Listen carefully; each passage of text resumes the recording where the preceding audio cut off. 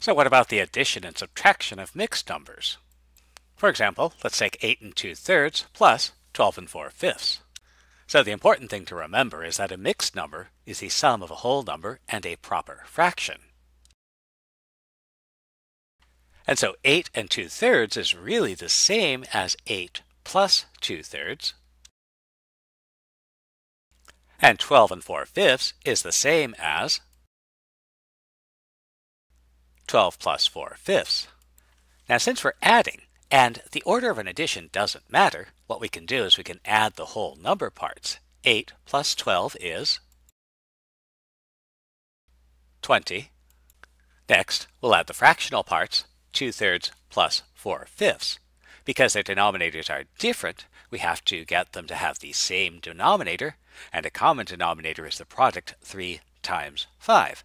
So we'll transform 2/3 and 4/5 into fractions with denominators of 3 times 5.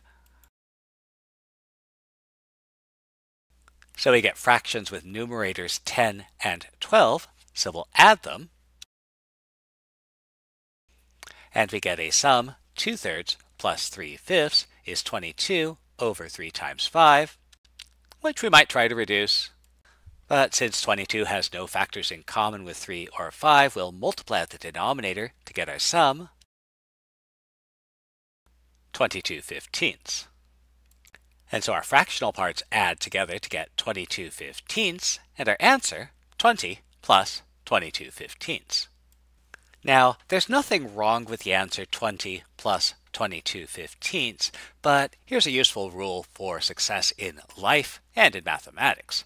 Answer questions in the same language they're asked in, using the same dialect. So, if you're asked a question in a natural language, what price should we charge for a cup of coffee to maximize profit? You should answer the question in the same language with the same dialect. So a good answer, we should charge $200 per cup. But a bad answer, 2 ton for a cuppa, gov. And another bad answer, X is equal to 2.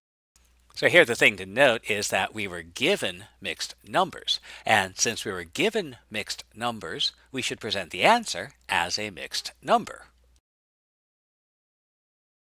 And so 22/15, well, that's really 15/15 and 7/15. But 15/15, well, that's a whole cake, plus 7/15. Equals means replaceable, so 22/15 is 1 plus 7/15, so we'll replace. We now have a sum of whole numbers, which we can do. We have a whole number plus a fraction, which we can write as a mixed number, 21 and 7/15. What about 12 minus 5/8? Well, there's two ways we can do this. We can do this the easy way, or we can do this the hard way. Let's do the hard way first. Because we're subtracting an eighth, we need to express 12 in terms of eighths, so we note two things. First of all, for any number, a once is equal to a, and so that means 12 is 12 once. Now, we want this fraction to have a denominator of 8, so it's missing a factor of 8, so we'll supply it. And we'll multiply that out. And so 12 is 96/8. We're subtracting 5/8, and so we have 91/8. Now, 91/8 is not a bad answer, but remember we want to answer questions in the same language they're asked in, using the same dialect. And so here we're given a problem involving a whole number and a proper fraction, which means that we should write our answer in terms of a whole number and a proper fraction. In other words, we need to write our answer as a mixed number. Now, in order to do that, we have to go back to our mixed number theorem. Let a divided by b equals q with remainder r. Then a bths is q and r bths. So if I want to convert 91/8 into a mixed number, I have to divide 91 by 8. And that gives me 11 remainder 3, and so my mixed number is 11 and 3/8. Now that was a hard way. Can we do things the easy way instead? And one way to gain insight into the easy way is to look at what cashiers do when they accept money. And one thing cashiers like to do is like to have people pay with the smallest bill possible. In this case, suppose you have $12 in your wallet and you want to pay for something that costs 5/8 of a dollar. Well, you could give the cashier all $12 in your wallet, but you're more likely to just hand over a single bill which is more than the cost of the item. Now, the mathematical equivalent of that involves two things. First, we note that 12 is 11 plus 1. Now, we still need to be able to subtract 5/8, so we'll rewrite that 1 as 8/8. And this relies on the theorem that as long as a is not equal to 0, a/8 is equal to 1.